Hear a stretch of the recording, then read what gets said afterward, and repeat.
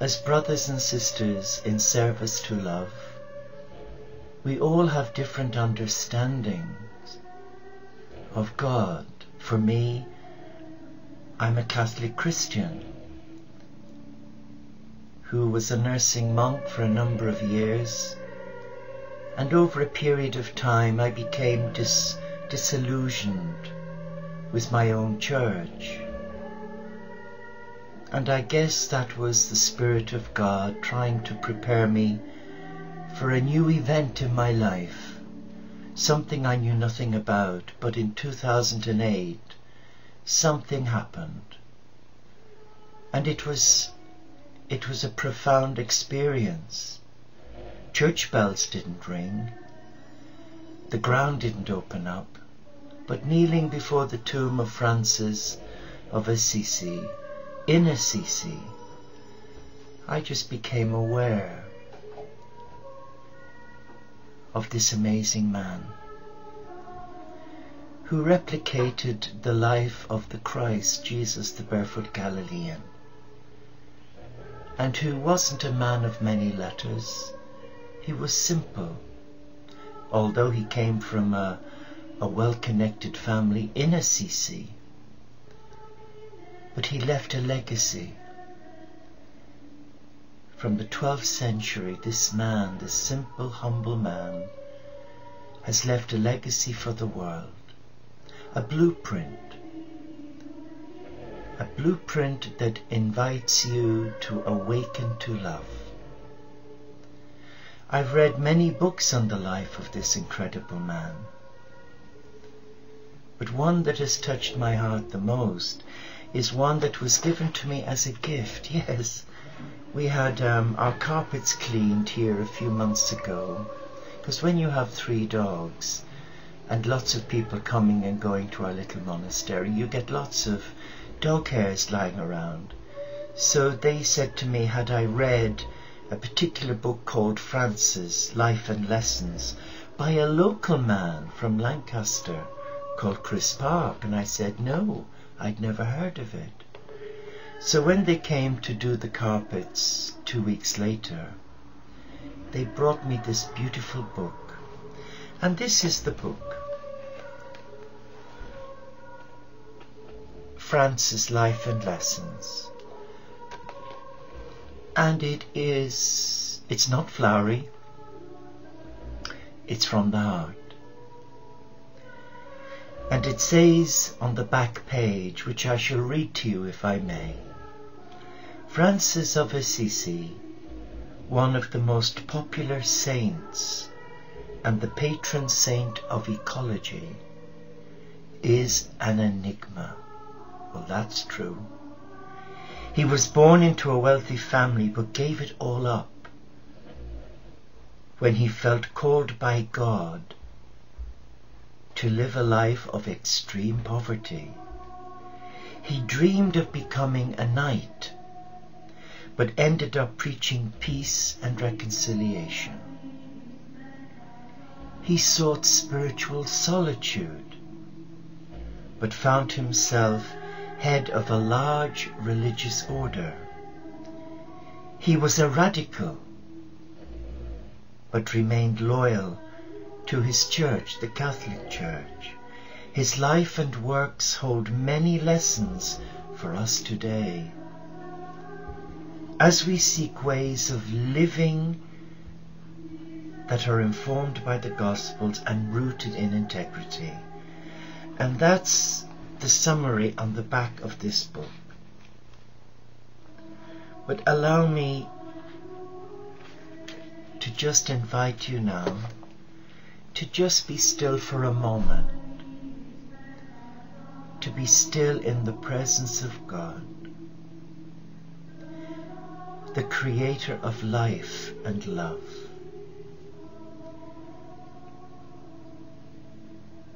Let us come into that presence and let us invite the Spirit of God, the fire of God, to communicate with our heart so that we can understand the life of Francis of Assisi, because he is an enigma.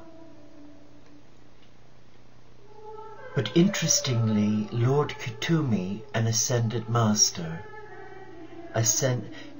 incarnated as Francis of Assisi. And Francis of Assisi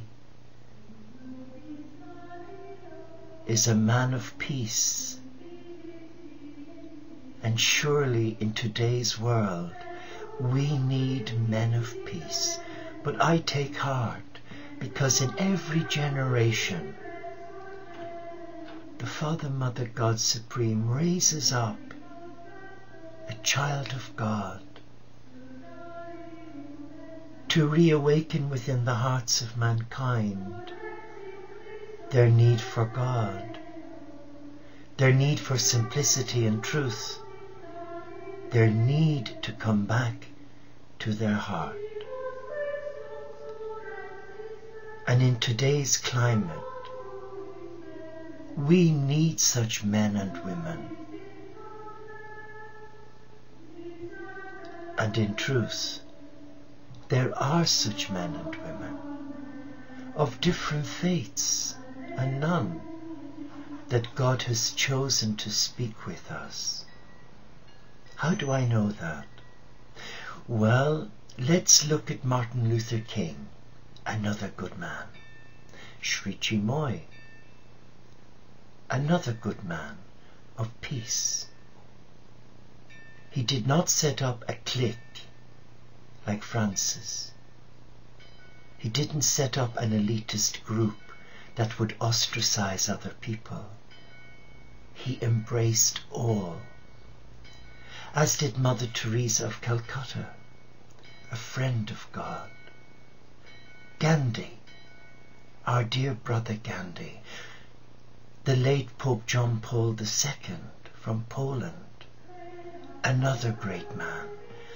And in this lifetime we have His Holiness the Dalai Lama, a man of peace. So, what do they all have in common with Francis of Assisi? They are men and women of peace. So we begin this incredible journey over the next several Mondays, where we look at the life of this 12th century mystic, a simple man who has much to say. But to understand the man, it's good to have a little bit of background to him, to understand where he came from, because a lot of non-believers who've switched off to religion, understandably so, when you mention Francis of Assisi, they go, yeah, the man with the birds and the animals. You see, they know of him. They may not know a lot about him. So the purpose of doing these webinars or live streams is to try and reawaken within myself things that I may have missed in reading this book, which I'm still reading, and to allow me understand a man I love, who is not God, but who is from God,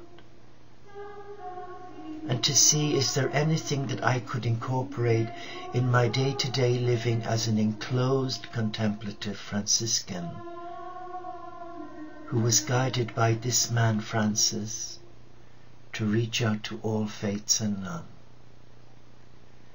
and not to talk about God, not to talk the walk, but to walk the talk. In other words, to practice what we preach by sharing Franciscan hospitality, which is love. And I'm proud to be a member of the Teo community of Interfaith Franciscans, for we live a simple life. We are detached from the world and attached to God, and we each follow our own rule of life, whether we're Christian, Buddhist, Hindu, Sikh or Baha'in. but were in service to one Master, God. So we begin. We read the introduction, and the introduction is quite interesting. Let me share. They gathered in their thousands and from many different countries. They were all men, and they wore monks' tunics in a variety of shades of black, brown and white, but there was no one there in denim. They were quite a sight, a huge mass of men of all shapes and sizes, tall and short, fat and thin, bearded and bald. They spoke many different languages, often very animately. Some talked loudly into their mobile phones, hands gesticulating uncontrollably, while some sent text and emails on their Blackberries. Some simply stood and gazed at the sea of kindred spirits all around them. Some smoked serenely in the midday sun. Many looked like a cameo monk awaiting their entry into some great movie being filmed. Some walked with a pronounced swagger, enjoying not only the occasion, but the public spectacle of it all. For a religious order founded on poverty and simplicity, there were some expensive haircuts, watches, digital cameras, mobile phones and briefcases on display. I wonder what Francis would have said. The men had travelled from all parts of the world as pilgrims, visiting the mother church of the Franciscan religious order and movement, to walk in the footsteps of their founder and inspiration, Francesco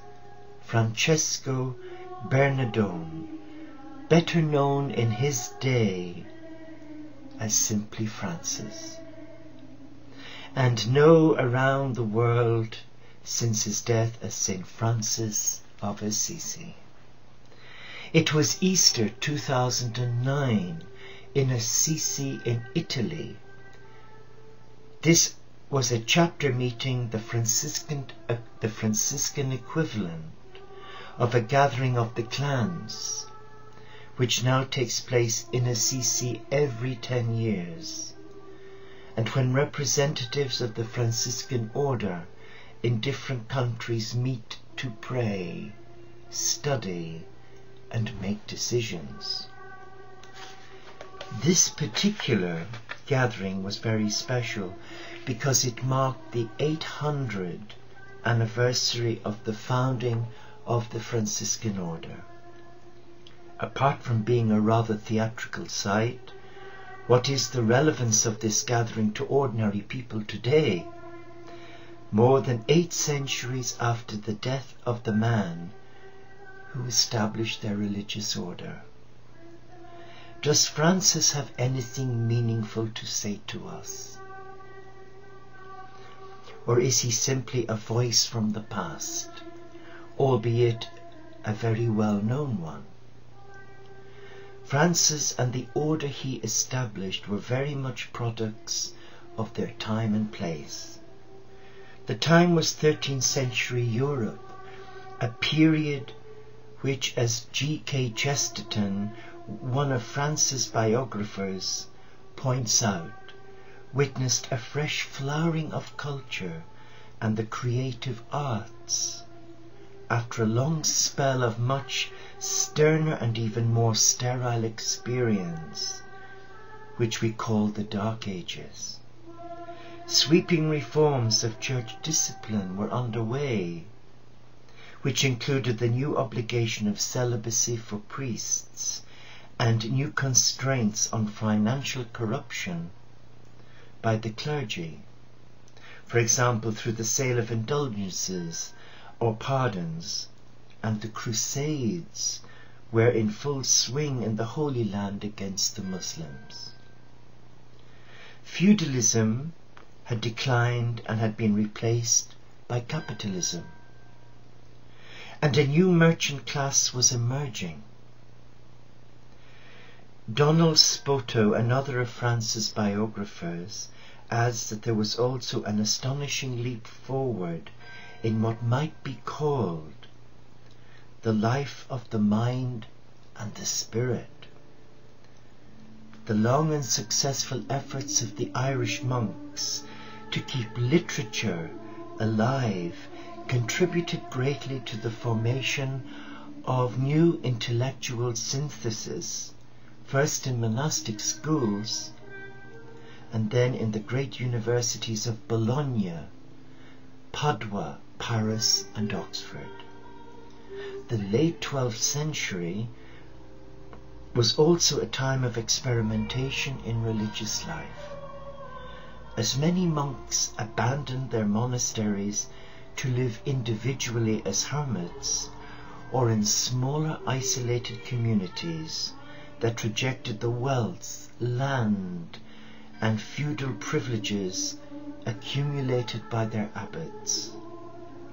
Simultaneously, the rise of lay poverty movements and independent preachers summoned people to penance, and a reformed life led to serious consideration of precisely how one could live the Christian faith in the midst of a swiftly changing and suffering society. This is the world that Francis was born into. The place was Assisi, a typical medieval hilltop. It was a town in Umbria, central Italy, about 10 miles southeast of Perugia and 90 miles southeast of Florence. The landscape of Umbria is littered with such hilltop towns, with buildings huddled together partly through lack of space, but also for defensive purposes, more for defense against attacks by neighboring towns than defense against the weather. These towns have narrow streets, steep hills and open squares or piazzas, which is with a skyline typically dominated by grand churches, and tall stone domestic towers built for family security, but also as conspicuous displays of wealth and status. Assisi is built on a spur on the western side of Mount Sebastio, which shelters it from harsh winds. Through most of its history it was surrounded by woodland and fields. The town pours down gently into the groves of olive trees that blanket her feet, leading to the verdant Spoleto Valley below. Above the city, the Rocca Maggiore fortress keeps a watchful eye on the city of Perugia, its former nemesis 16 miles across the open plain. Assisi was an important Roman city and still has remains of Roman walls and of a former temple of Minerva which was converted into a Christian church in the 16th century. Excuse me.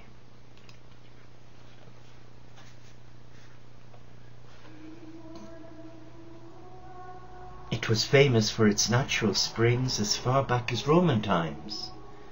It is one of the oldest towns in Italy and had been conquered in 1160 by the Holy Roman Emperor Frederick Barbarossa, who ruled the areas we now call Germany, Austria, Switzerland, France, well, half of it, the Netherlands and Italy, except for the Papal States. The town of Assisi has attracted many countless visitors.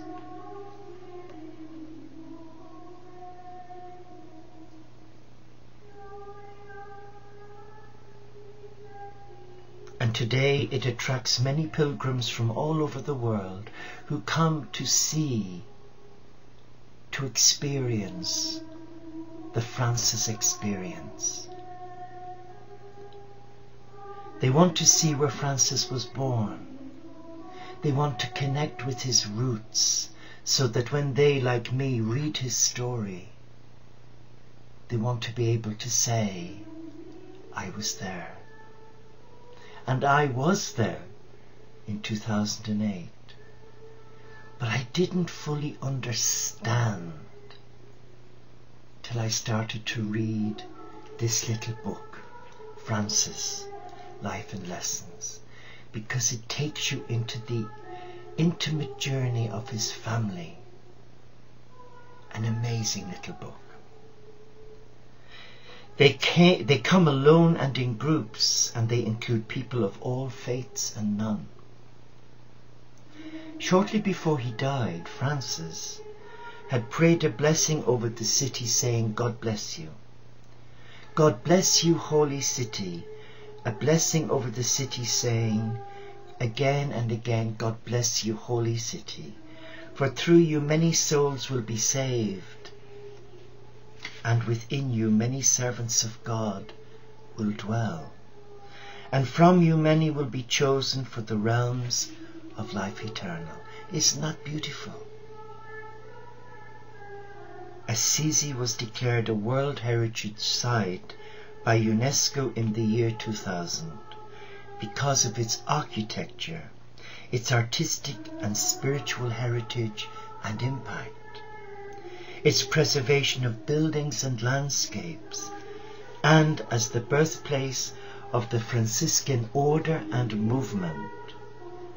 On the 26th of September 1997, the town and surrounding area were struck by an earthquake which damaged the Basilica of Saint Francis and other buildings, but most of the damage has since been repaired.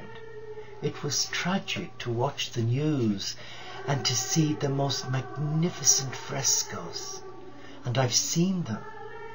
Some of them are fading now, but they are exquisite, and you can see where the cracks came, and you could put your hand through. It was maybe a message from God. We don't know, but I always say these things happen for a reason. Now the sources. Whilst Francis lived many centuries ago, we know a great deal about him. Indeed, as Robinson points out, there are few, if any, medieval lives more thoroughly documented. According to the bibliography of the Smithsonian Institute in Washington, D.C., more biographies have been written about Francis than about any other person. A search for Francis of Assisi in the integrated catalogue of the British Library shows 435 entries, and a search for Francis Assisi in Google produces nearly 2 million results. Wow! Inevitably, most of this vast range of material about Francis relies heavily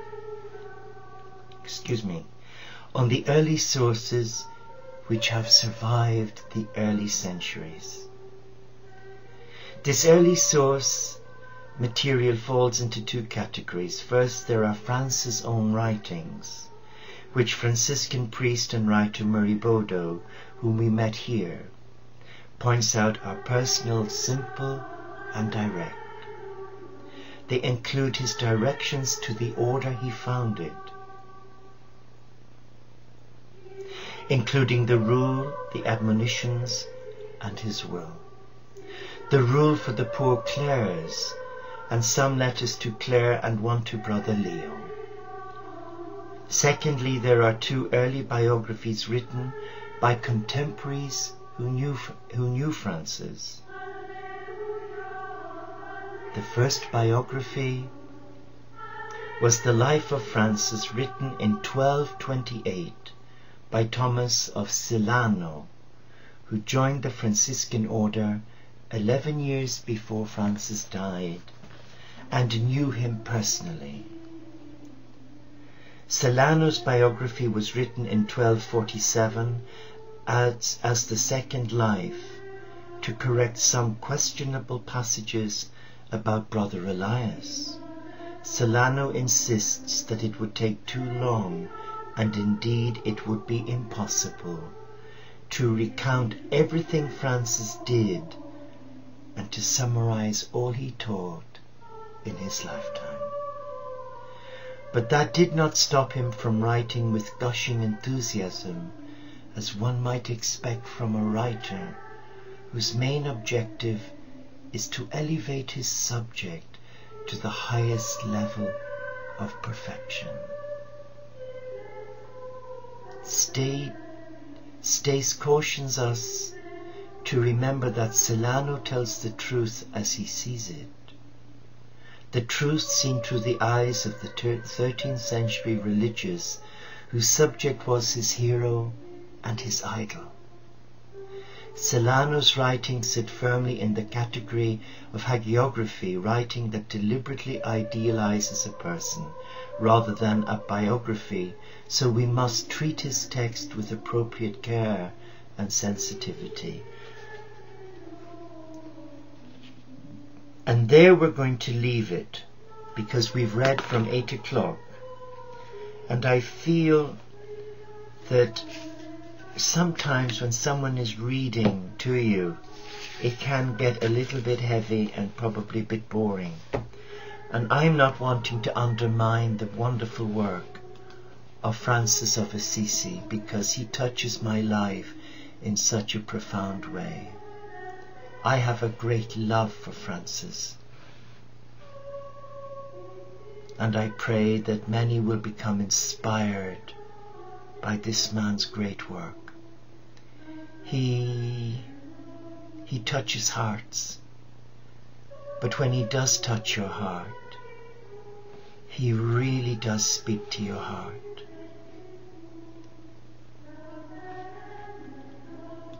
I want you to be still with me now as we just celebrate the life of this good man, the life of Francis of Assisi. And I would like to conclude by playing Tom Kenyon as he sings the prayer of Francis of Assisi.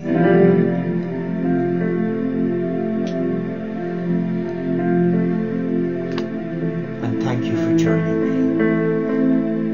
Good night and God bless you.